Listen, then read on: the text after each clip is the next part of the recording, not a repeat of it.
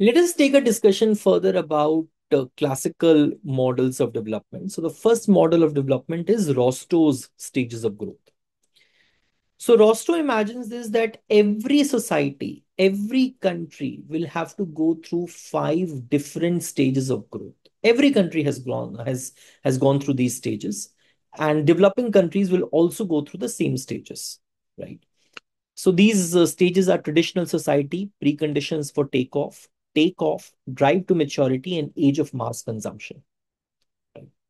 And these are the linear stages. So one will come after the another, and whether developed countries have gone or developing countries, both of these kind of countries will have to go through these stages of growth. Let's look at each of them one by one. So initially, there is a traditional society. So when I say traditional society, what do we mean by this? That mainly there is subsistence agriculture. So people are producing everything for themselves only. They are producing food grains, or they are growing crops mainly for their own consumption. They are not doing it for the market, right? Generally, and whatever technology is there, that is very limited, that is very low level, and because of the limited technology, mainly production is for self-consumption. So the productivity is also very low. And in this kind of society, there is hardly any scope for innovation, right? Any scope for change.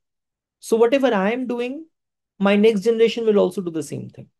My very next, I mean, even the later generations will also do the same thing. There is hardly any change in the occupation. There is hardly any change in innovation. There is no social mobility also, right? Neither anybody would want to try any new technique of production, right? Because they're okay with whatever is happening. Social structure is also hierarchical. This is what I've told, that whatever occupation I am, my children will also be in the same occupation. Their children will also be in more or less in the same occupation. So social structure is hierarchical, right? Output is mainly for self-consumption. There's hardly any trade which is happening. So people are not doing it for trade. They're not producing it for the market. They're producing it for their own consumption. How much you can produce? Can you produce everything on your own? You know, no, I mean, that is not possible. So there is hardly any trade. Forget about any import export which is happening. So this is a pre-Newtonian view, that is the future will be almost same as what was the past. So there is not any change. As we are looking at so many changes at once, uh, it is not the case in the traditional society. So whatever happened in the past will happen in the future also. So the way the past was, future will also be in the same way. There is hardly any. So before society actually takes off, there are certain conditions have to be fulfilled. So one condition is that the production in agriculture becomes more commercial. The production is taking place for market, not for self-consumption. And if the production has to take place in the market, it has to be productive also. So productivity also increases. That is the first precondition. The another thing is that there is a centralized government which is maintaining law and order, and there is a national identity which is emerging. Transport is improving, communication means are improving. There is a banking which has also come into the picture in this particular stage of the development, right?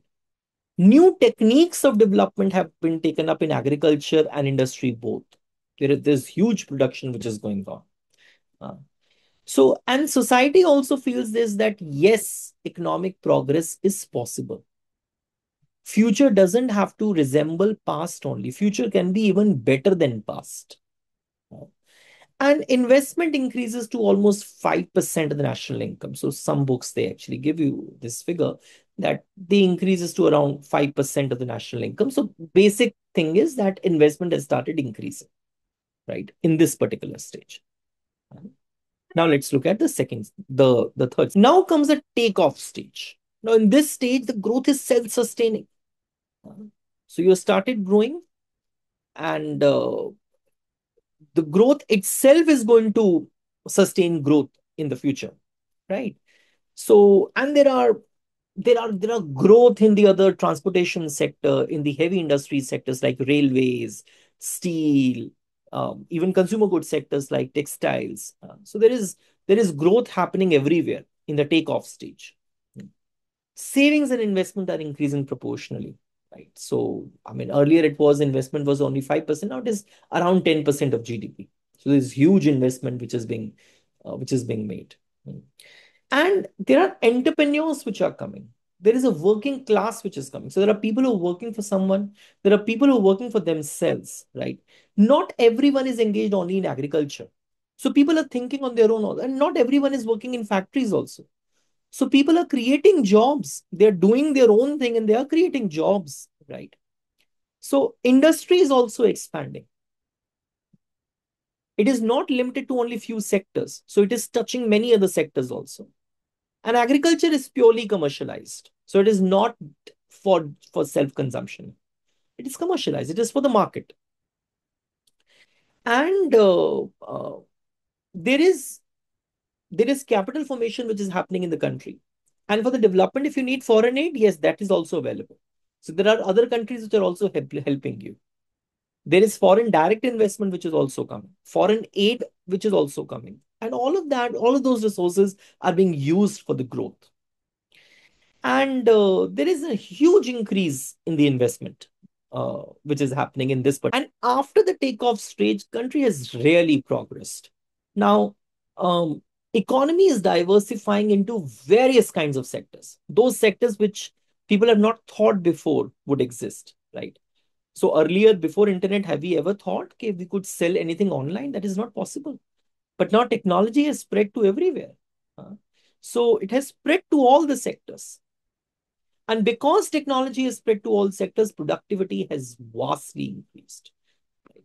So there is urbanization, there is better infrastructure, there is improved education in this stage. Now the growth is also getting matured. Right? It is self-sustaining. It is matured enough. And growth itself is matured. So for a very long time, this country is growing, right?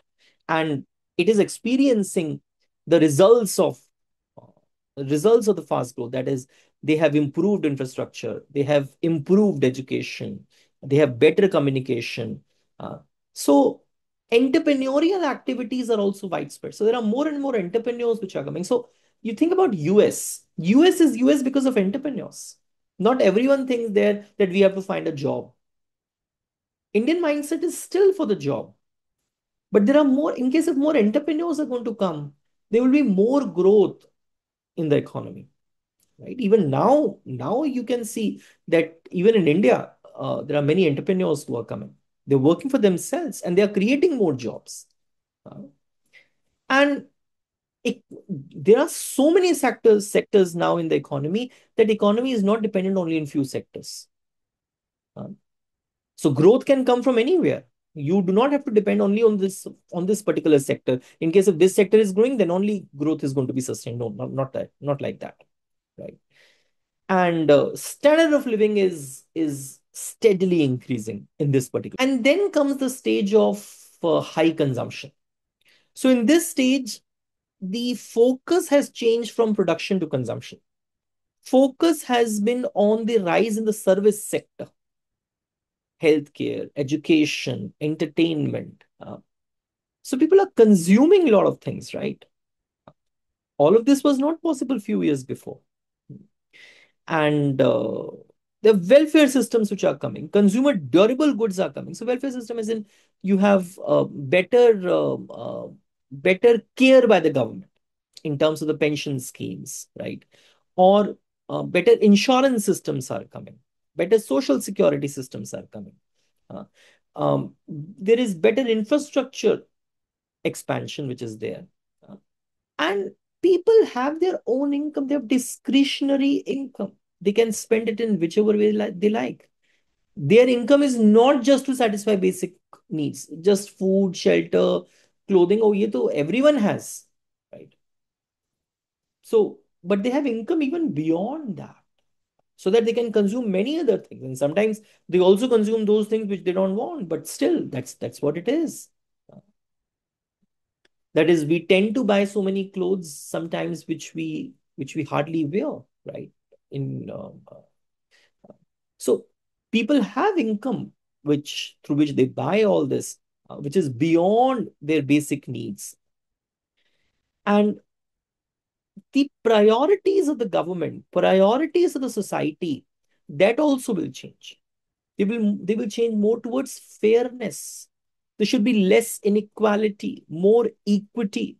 There is the preferences of the society has gone towards environment, conserving environment, towards security, less crime.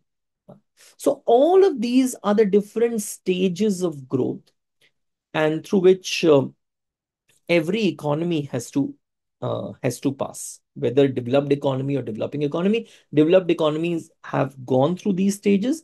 Developing economies are going through these stages. So this is what Rostow thought uh, about the development path for the different economies, right? So I hope it was useful to you. Thank you, Beta.